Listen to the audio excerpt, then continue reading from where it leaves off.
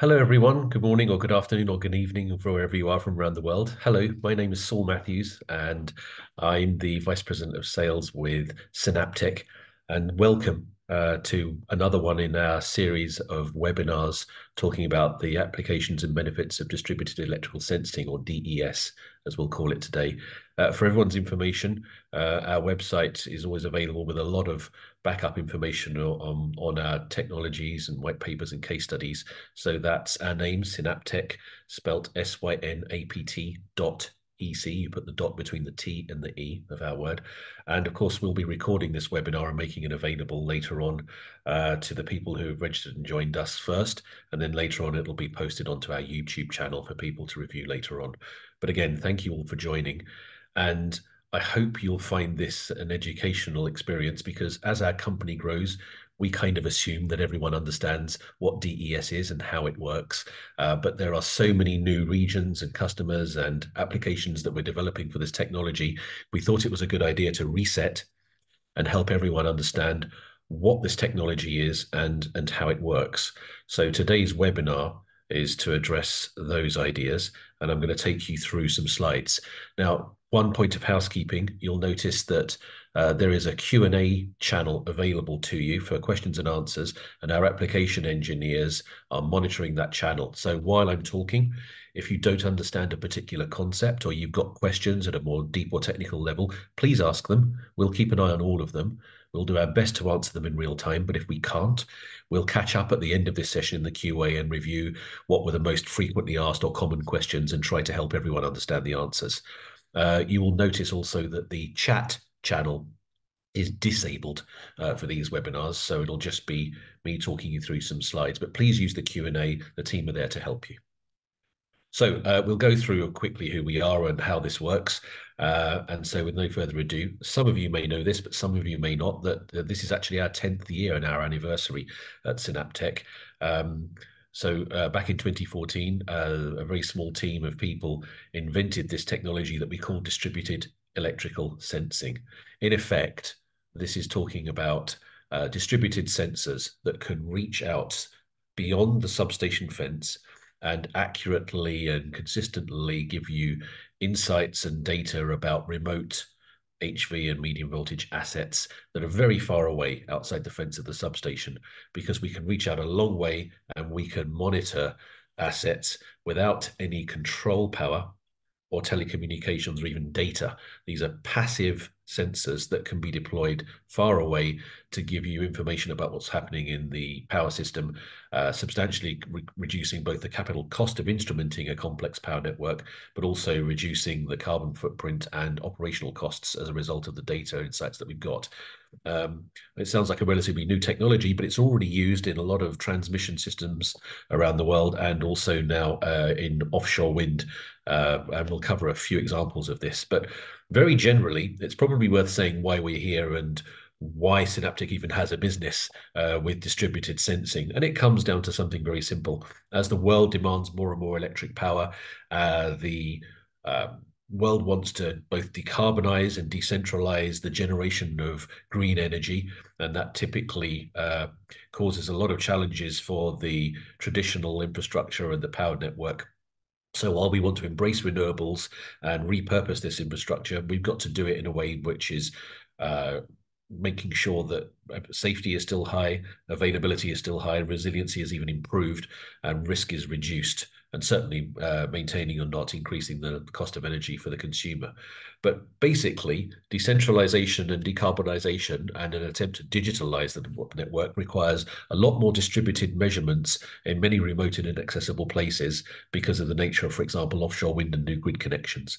And that means we want more visibility and control in these places, and we want it more affordably.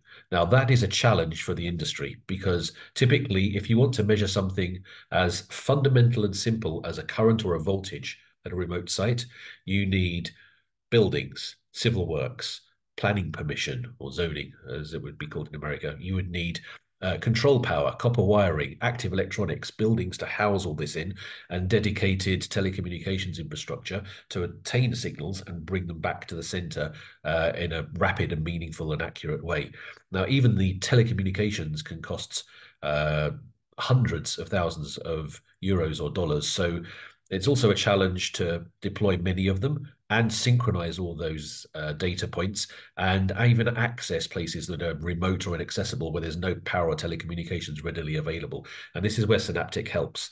We remove the need for buildings, control power, those copper wiring, and associated infrastructure. We remove the need for the telecommunications infrastructure because our sensors operate outside of the firewall of the substation, literally without data.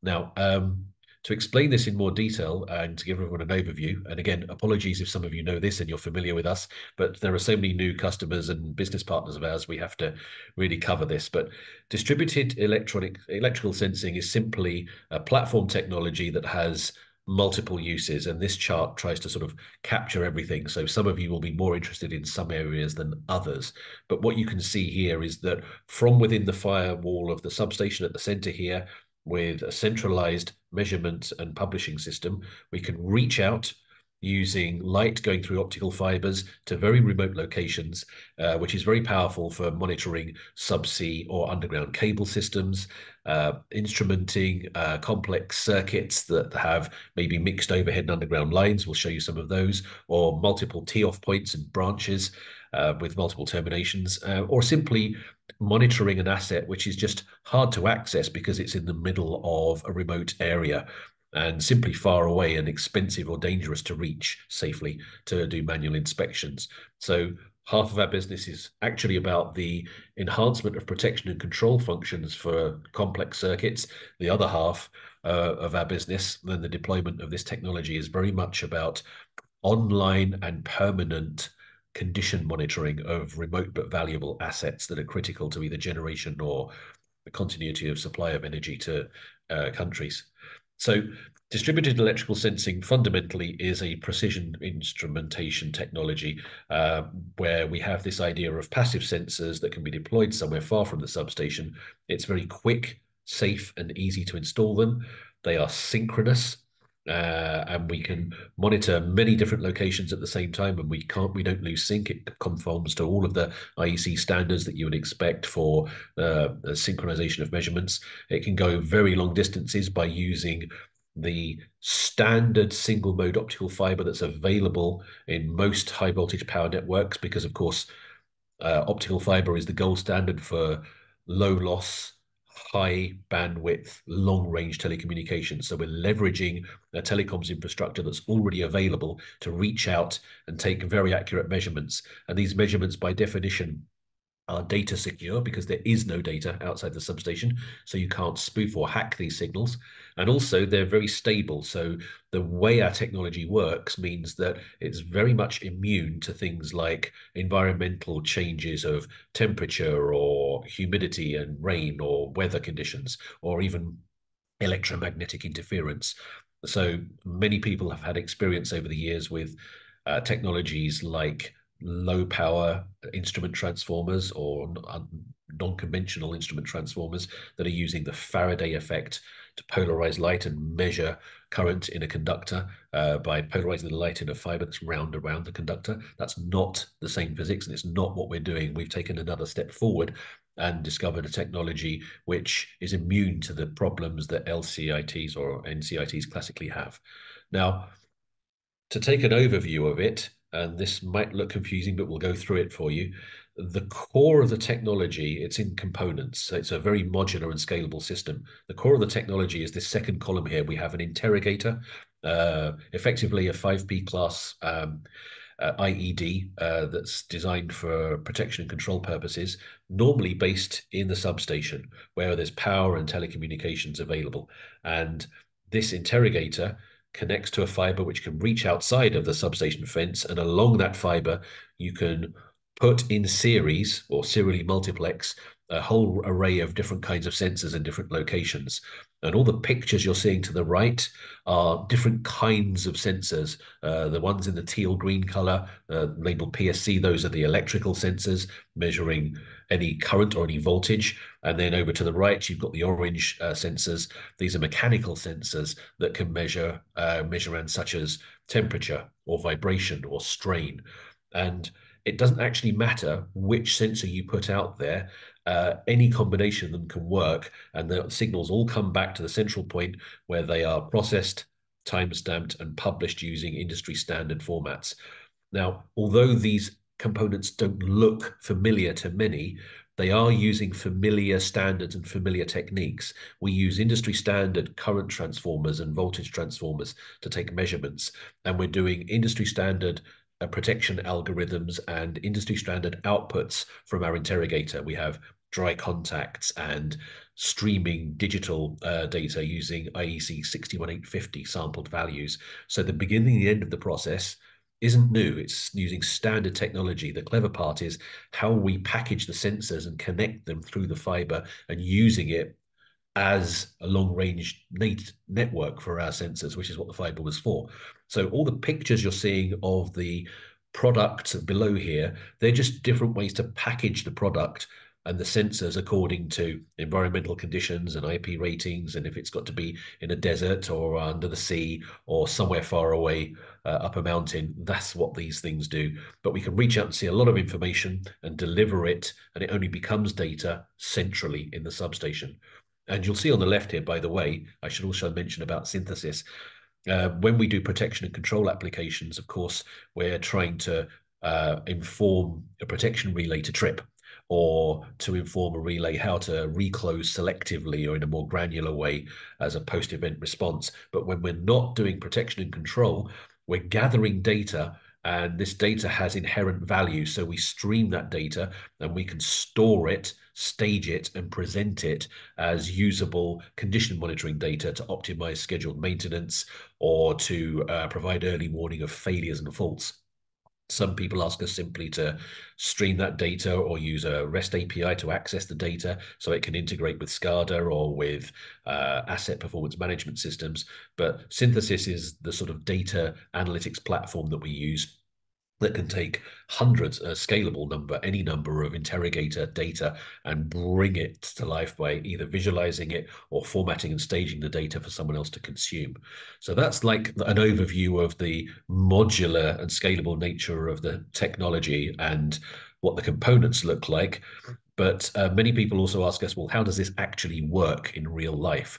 So if you kind of get under the skin of this technology and you want to understand the fundamental functionality, the sensors actually use a very standard, again, standards-based technology. We use fiber Bragg ratings, which are prevalent in the telecommunications industry. It's used all the time in optical Ethernet and broadband services through fiber. And effectively, a fiber Bragg rating, engineers hate me for saying this, but it is just a mirror.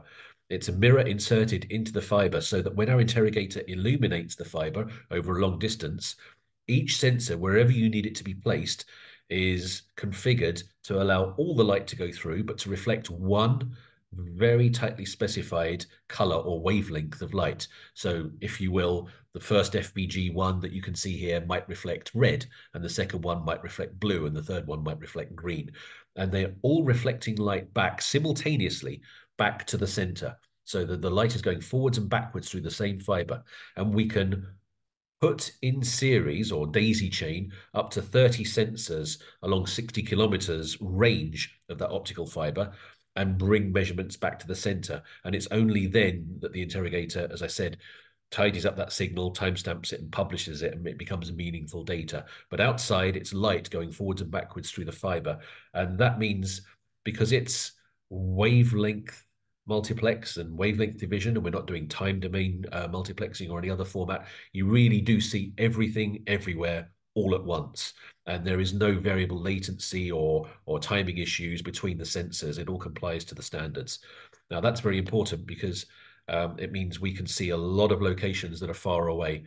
Now, on that optical fiber, where we've introduced this small mirror, we can then place a piezoelectric stack. And for those of you who know this stuff, piezoelectrics respond directly, very accurately, and proportionately when you apply a voltage field to them.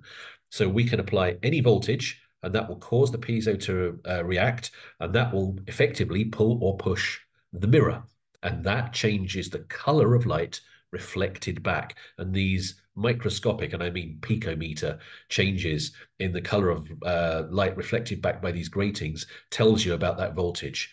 If we then add a precision burden resistor, we can go from any current to a voltage, to strain in the fiber and a color of light back to the center, which means in this packaging that you saw before, we can put together these elements in a small hermetically sealed package that would fit in the palm of my hand, 4 by 2 centimeters. And this would give you a very precise and consistent measurement over decades. In fact, we've tested them past 140 years without any accuracy loss. These will perform over decades without never needing to be recalibrated, maintained, repowered, or having any batteries swapped out, or relying on any kind of 4G or IoT network. We're simply using light to communicate back and forth with a very simple passive device that can directly measure voltage and therefore also current. Now, if you took that piezo element away and you just look at the FPG itself, it is fundamentally an optical strain gauge, and you can apply this by mounting both ends of that mirror onto a surface. And if that surface heats up, again, it will pull or push the mirror, or if it vibrates, it will be detected. And therefore, you can also derive strain, low frequency vibration signals from these sensors. And that becomes very powerful when you combine both of them. And I'll show you some examples of how they're already being used. But it means you've got a very simple platform that can monitor permanently and synchronously all these measurands over a wide area. And it's the relationship between those measurands and the difference in signals from comparable assets that gives you a lot of clues about asset performance management, online condition monitoring, or impending failures and faults. Now, talking about failures and faults, I did say that this is a 5P class protection system. And just to kind of validate that statement for everyone, yes, of course, it's tested by Kima Labs and it's certified to do so. And we thought it would be interesting to show you these graphical plots here, which comes out of a lab test, or like an FAT test, where they were comparing fault response from our system to a standard electromechanical relay. And you can see it's directly comparable and gives a very high level of accuracy, meets all of the standards, as I say, for 61850 and 61869 relating to timings, latency, data outputs.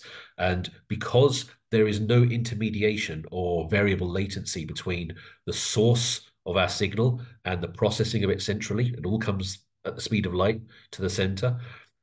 We don't need digital networks to packet those data and send packets and check the send and come through from different places. It therefore is the fastest multi-zone protection system in the world. We'll be able to see a fault 50, 60 kilometers away, and we'll be able to issue a trip signal and see those problems in like under 2 milliseconds is entirely possible. So it's incredibly reliable, very simple, and very fast.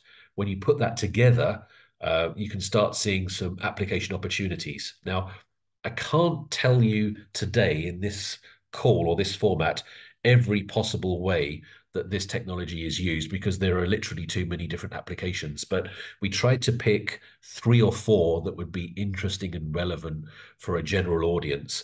And of course, the goal today is to make you aware of them.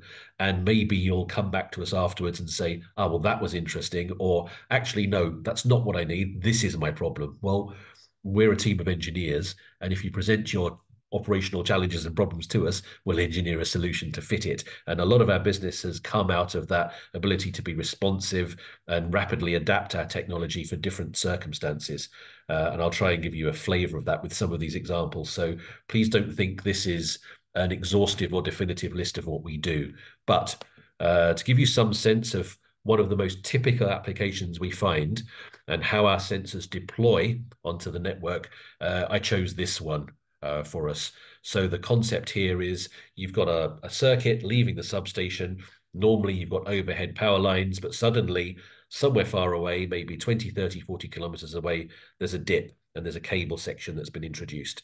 This is very typical in many countries, either because You must underground the lines as they come out of the substation with a cable tail end section, or you could have a cable section remotely because of a requirement to clean up the view, for tourism and aesthetics, or it's because we're clearing obstacles where there's new urban development, or there's an immovable, object in the way, like a mountain or a lake. It can be a requirement to suddenly introduce a cable section into the circuit, and this presents a challenge from a protection and control perspective because, of course, what we would like to do in the event of a fault is to auto reclose on that fault. The assumption being that the fault is on an overhead line, and maybe it's a lightning strike and the power will dissipate after a couple of seconds and you can reclose and continue supply safely.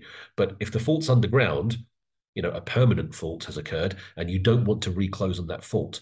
So now it becomes difficult.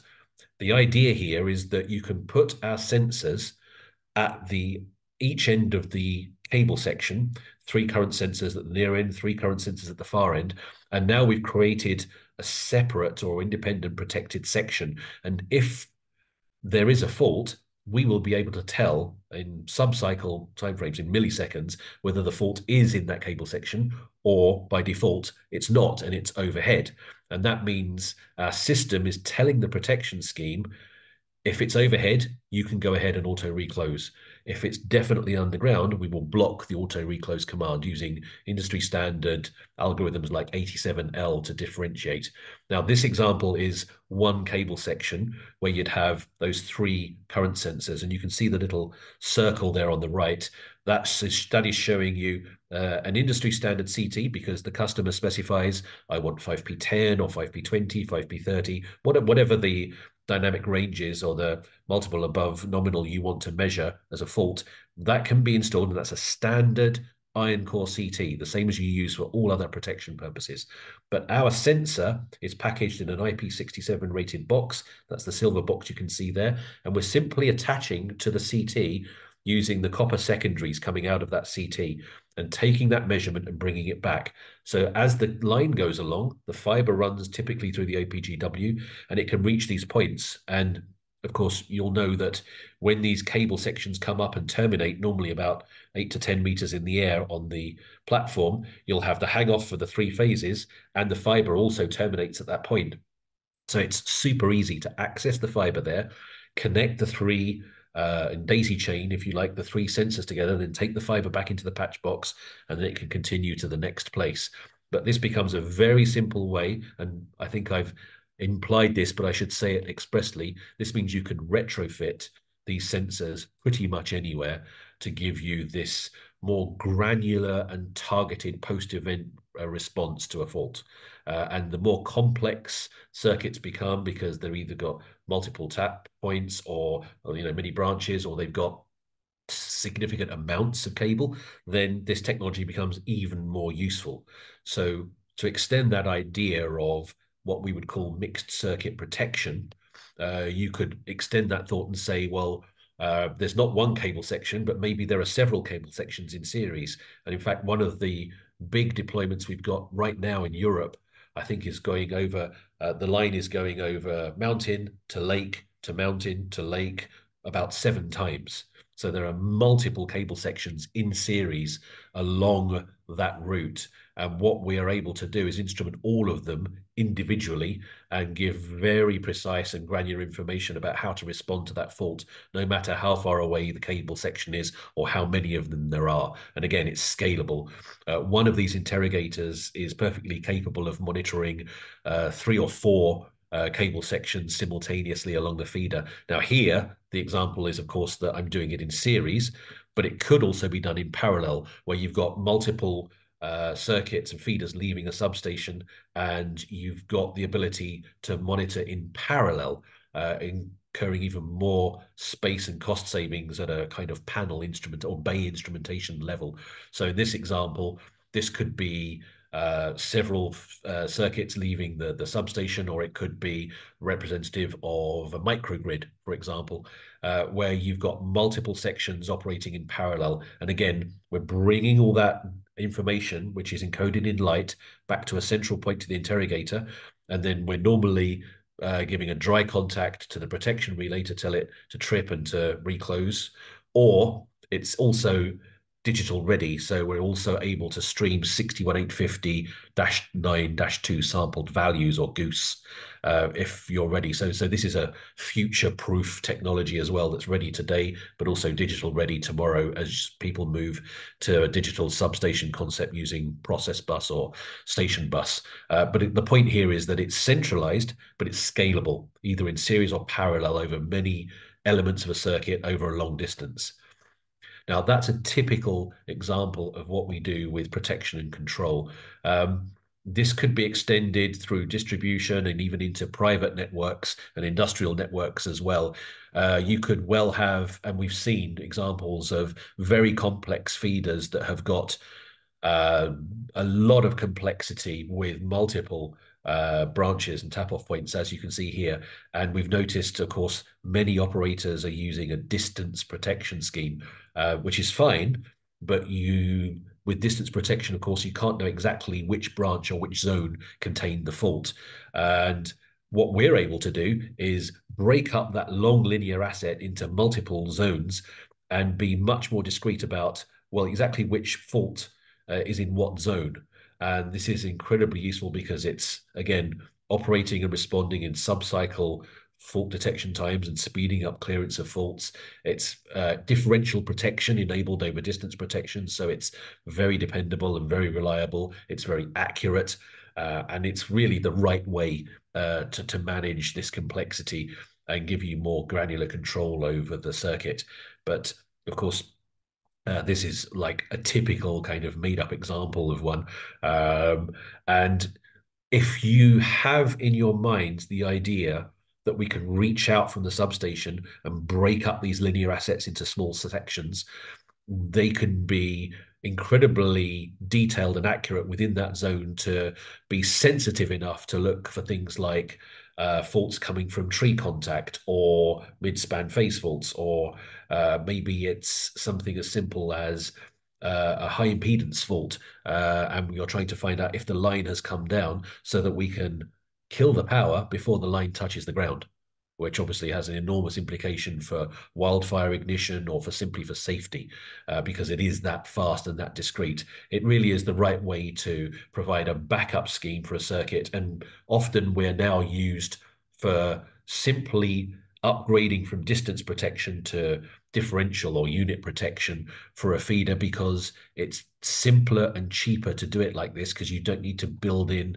the complex interconnected telecommunications infrastructure that would be required to bring all the differential currents back to the source to be compared to calculate where the fault is. So this is a real enabler to get past the complexity of circuits that are becoming more and more complex due to the growth of new grid connections and renewables around the world.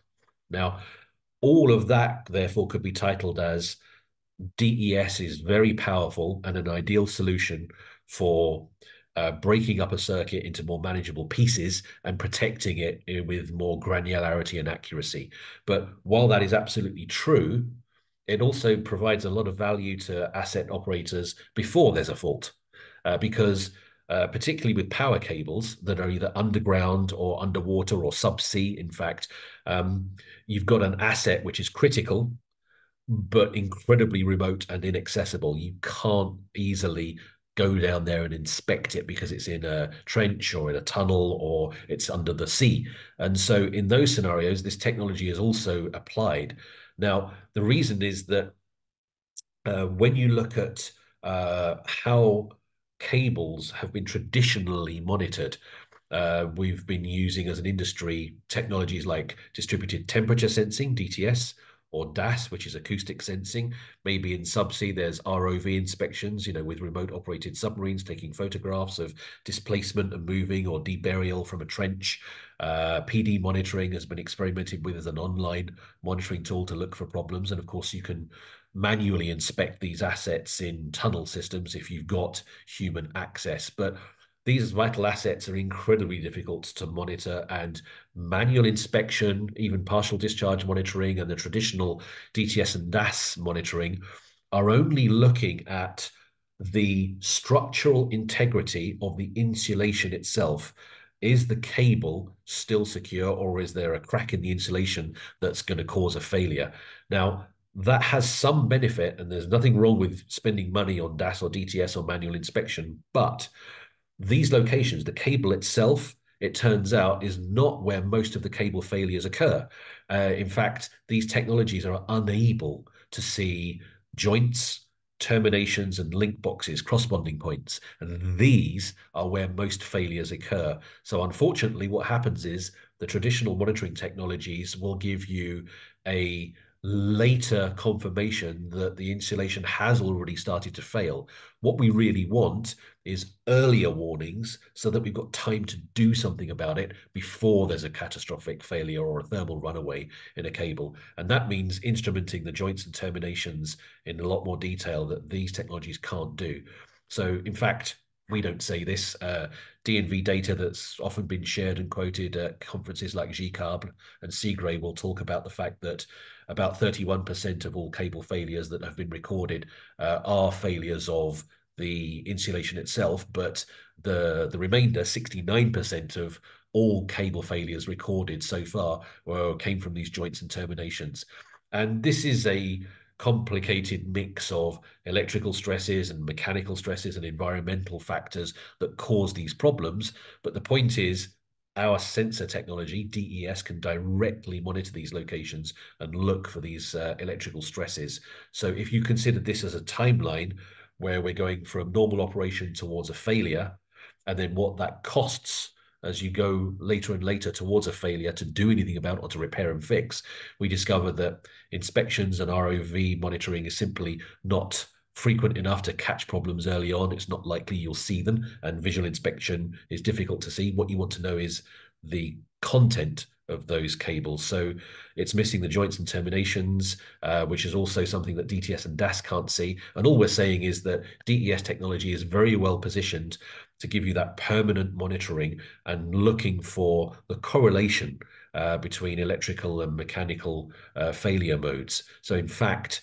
a classic example would be imagine a power cable where you've got a very low current at a given time, but one termination is running particularly hot. Now, if we can correlate that that's hot with a low load, that's a warning. That means that cable is about to run away and explode.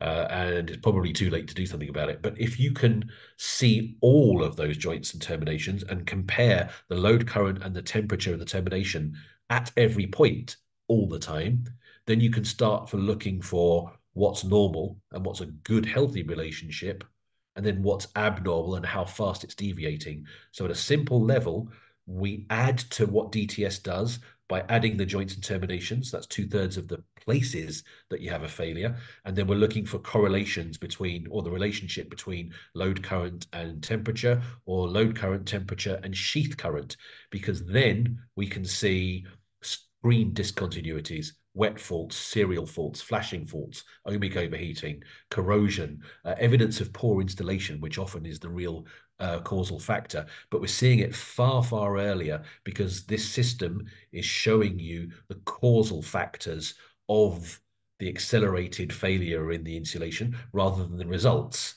of that degradation of the insulation. So put together, you have a much more holistic, permanent monitoring capability that's centralized, that's automating your inspections and optimizing scheduled maintenance. So ironically, I chose this as an example to give everyone of cable condition monitoring. This is a 400 kV circuit here in Spain. I'm in Bilbao today for the offshore wind conference, the European Offshore Wind Conference, and ironically enough, one of these systems is deployed right here in Spain, where we're monitoring every single cross-bonding point, every joint, saying what are the harmonic, what's the harmonic content, and what are the changes in harmonics over time. What is that compared to the load current at each of these critical joints and bays and cross-bonding points? What's that related to the temperature of these critical weak points? And when you put all of that together in one system, you have a simple way to say, hey, 20 of these joints look the same, but one of them is now deviating and looking different. Well, great. Let's go and look at the one that's different, because that is an aberration. That's an outlier, or the rate of change could actually be the cue, not even the fact that it's different, but how fast it deviates from all of the others that should be the same in the same system. So it's about automation of the condition monitoring in a remote asset. I hope that gives you a sense of it. And I also included this picture because I wanted to give you a sense of how that's deployed here as a retrofit on some export cables from an offshore wind farm. And what you're seeing here is a combination of the classic iron core CTs that you can see in the middle here surrounding the phase cables, which are 66 kV rated, and looking for transients, pecking faults, harmonic content, something that looks wrong in the signal, comparing that also with temperatures to understand if we're running the asset at an optimal level. So at one level, we're saying, let's use this to identify as early as possible an impending fault. So we've got time to do something about it before it explodes. But also at another level, it's giving you a very accurate and very useful real-time thermal rating so that you can optimize safely the potential capacity of the circuit. And beyond that, of course, as you build this data over time, you start to use that data to optimize scheduled maintenance. As with the previous example, the philosophy here is if we're looking at a mega project like Dogger Bank, which is the world's biggest offshore wind farm that we are instrumenting. I think it's 112 cables. We're saying if 111 look the same and one of them looks different, visit the one that looks different because there's a good reason something's going wrong. And it's better to do it when we see a problem than to visit because it's Friday afternoon. And that's how you save operating cost, time, and money. In fact, there's an example showing all the, it was 112 cables reaching out there into the North Sea with a huge system deploying hundreds and hundreds of sensors in many locations. But this is the point about the scalability. We could have 20 or 30 of these interrogators in the rack monitoring thousands of measurands at the same time. And that's really the message that we wanted to give everyone today when we talk about this technology. If you were to summarize DES and why it's unique, it's about cutting down by something close to half the capital cost of instrumentation in difficult places that are remote or where you don't have power or you don't have telecoms. It's about reducing operating cost because you're automating the monitoring permanently and synchronously and looking for deviations or the odd one out analytics, as some people call it. And fundamentally, it's reducing risk. If you can see these problems coming, you can reduce risk, and that can be incredibly significant as part of the justification for the business case of installing cables or building a new offshore wind farm. In their case, if you lose a cable, the minimum cost is in the range of 7 or 8 million euros in 3 months of outage. So clearly, even avoiding one or two of those events over 30 years would be an enormous payback relative to the cost of the system up front. In fact, it's a de minimis cost, maybe 1% of the cable package. But at the same time, that expenditure will give you this granular visibility and control, much better resiliency and flexibility, totally secure. There, again, no data outside the substation. So we're not relying on IP packet data. We're not relying on data networks. We're not relying on 4G or any kind of remote power scavenging or capacitors and batteries that might need to be replaced later on in life. It's clearly a safety enhancement if you can warn people about the line coming down and high impedance faults can be seen, or if you're avoiding sending people out in crew transfer vessels in the North Sea at winter to inspect remote places or access something dangerous, or doing line inspections, we can do that remotely from the center. And it's about improving that real-time visibility and control so that the network becomes more flexible and adaptable to this growth of demand and the growth in distributed generation. So think of it as a wide area instrumentation technology that gives you enhanced control, but without the data networks, the control power, or the civil works. It's probably the civil works that saves the most money for our customers. And once you have deployed it, you've got this synchronous and very scalable monitoring permanently through the lifetime of the asset to watch what's happening and how things evolve over time. And from that, of course, you can learn a lot about the future value, replacement and repair strategies can be informed by having this real concrete data that's very detailed about all the waveforms and all the temperatures and all the correlations that are happening out there. Now, mostly that's a very long-term thought, and what it's mostly used for is simply an improved protection response or earlier warning of these cable failure modes compared to conventional or traditional monitoring technologies in order to optimize the maintenance and the operational cost of the asset. So while I appreciate that's an awful lot to throw at everyone in one session, we wanted to give you that overall summary picture and ideally take no more than 40 minutes presenting data to you, which I think I've achieved. Yeah, for 40 minutes, where we've tried to give you a taste of what is possible. Now, very often what happens is we'll present this to a customer who says, that's great, but I need you to monitor ice on my lines, or I want to work with a new kind of conductor technology, maybe these sort of low sag, high temperature conductors, or we've got other problems like we've got new grid connections from data centers.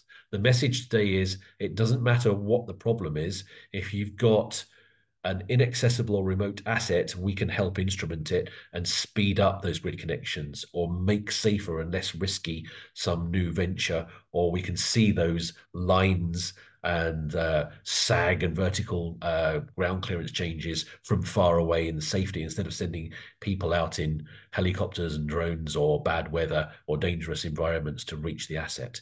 And we hope you'll find that that's very useful for your business and can either help you as a supply chain partner to differentiate your offerings and reduce the cost and time it takes to deploy projects, or if you're an asset owner or operator, it certainly will help to give you more discrete control over a wider area for an affordable cost and therefore realize some operational cost savings. So with that in mind, I'll stop the lecture now and thank everyone for your attention so far. I know that there have been some questions and answers happening in the background here because there are quite a lot of questions that have come up that maybe we can help answer and explain to people. So I know just to recap for everyone, because it's not in the chat, so not everyone can see all the Q&A here. Let me just see if there's some answers and questions that we can share with the group. So please provide technical explanation regarding the application of DES as a fault locator function. Oh, okay. So clearly what we are saying at first with this technology is that you can take a very long line and break it up into multiple zones, and therefore you can have more discrete faulted section identification. Now, within that, because it's an optical technology, there are various different ways that we can then do fault location after the event. That could be achieved by doing impedance to fault by comparing, voltage and current and seeing where it drops on the line and calculating to about 1% of the line length where the fault is likely to be. If you have a fault where the fiber is co-located with the conductor, so that example would be like in a trefoil cable, you've actually got the fiber along with the three-phase conductors. In that scenario, the face-to-face fault is likely to damage or burn out the fiber as well. And if you're using 61850, you actually have an advantage because you will get suddenly an invalid signal from a series of the sensors beyond the fault because the fiber has broken and you've lost sight of the sensors through that fiber. So you could use the fiber itself as a fault location mechanism. And ultimately, it's even possible to think about this technology being deployed as like a optical time domain reflectometry system, or OTDR, so that you could also just measure the light forwards and backwards and understand where that break is along the fiber, which indicates where the fault is. So underground or subsea, that could be very powerful. Otherwise, the fault location online isn't necessarily something we do normally, but it's possible to use an impedance to fault calculation algorithm to get to it. So I think that could be hopefully a useful answer to those questions. But again, fundamentally, it's about multi-zone protection and faulted section identification primarily. That said, I should also acknowledge, as many of you have seen, that we have now formed not only an investment partnership, but also a commercial partnership with our new investors who are Mega the manufacturers of test equipment. And of course, they also are able to bring and add to our system, pre-energized testing equipment in the pre-energization and commissioning stage, like for TAN Delta and PD testing. Their kit's available, so we can also call on that stuff to locate faults and check where the problem is after we've cleared the fault and the line is out. Um, Sorry, there's another question here as well that's worth repeating to everyone. What happens if the distance is more than 60 kilometers, which is a fair question. Actually, so two of the big transmission projects we're doing at the moment are much further than 60 kilometers, but it's not 60 kilometers substation to substation. There's always an interim substation somewhere, or we can access with an interrogator from one end. Let's say that's substation number one reaching in 60 kilometers, and then in substation two we can put another interrogator and look the other way, and that would give you 120 kilometers straight away. It depends on the topology of the circuit. It also depends on the tolerance for accuracy and distances that are involved, but we haven't yet found a circuit that we couldn't instrument across transmission. But the 60-kilometer limit is something that actually our engineers and our team self-imposed. It says within 60 kilometers in normal conditions with normal, middle quality fiber and middle aged fiber, because the age of the fiber can make a difference. We think we can see up to 30 sensors in that radius, because we need to see 30 individual reflections back through the fiber. Eventually, there'll be too much noise and signal loss, and attenuation problems in that fiber. And so eventually you might have a problem. But you could reach a long way and take one measurement and then maybe a second measurement another 60 kilometers away. If you increase the density of the sensors up to 30, that could prove difficult. It depends on the multiple factors about the dynamic range, accuracy and condition of the fiber, how much dB loss there is along the fiber. That's about how many connectors and splices there are. So we always check using OTDR where possible what the actual fiber condition is on a circuit before we deploy, because that's part of calibration and FAT prior to the delivery of the system. So apologies if that was a long-winded answer, but the short answer is we can go further in some conditions, and for condition monitoring, we simply take one fiber as far as it goes, then we can take another fiber, another fiber, another fiber, and each time you take a fiber core, it can reach somewhere else and measure something else. So the limitation is 20 or 30 sensors per fiber channel, but there's no limit on the number of fiber channels. I hope that makes better sense. I hope I answered that in a way that's understandable.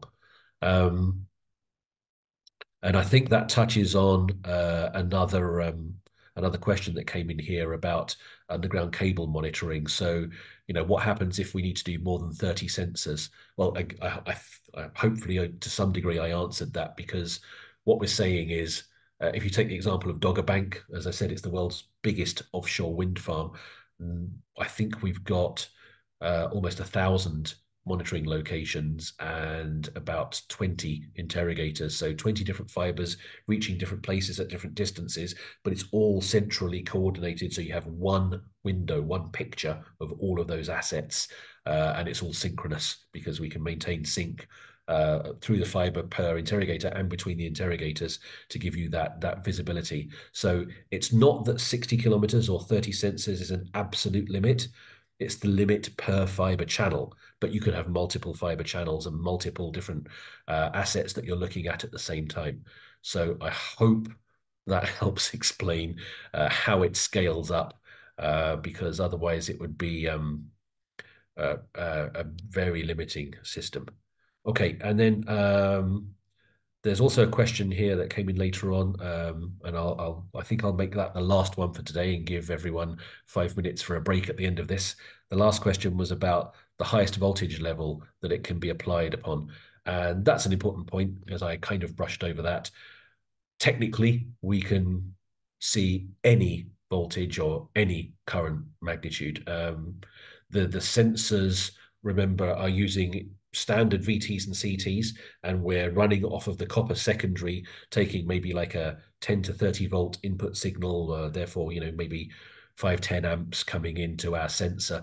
The primary energy level doesn't matter.